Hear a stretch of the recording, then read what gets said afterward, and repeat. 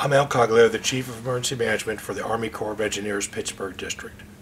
On Tuesday morning, an earthquake of 6.4 magnitude struck the southern area of Puerto Rico in the Ponce region of the country.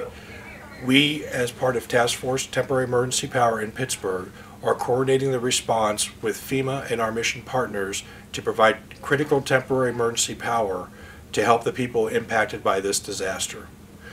Currently, there are 142 contractors, 13 members of the Savannah Planning and Response Team, along with 15 members of the 249th Engineering Battalion on their way to provide support to the people of Puerto Rico in their time of need.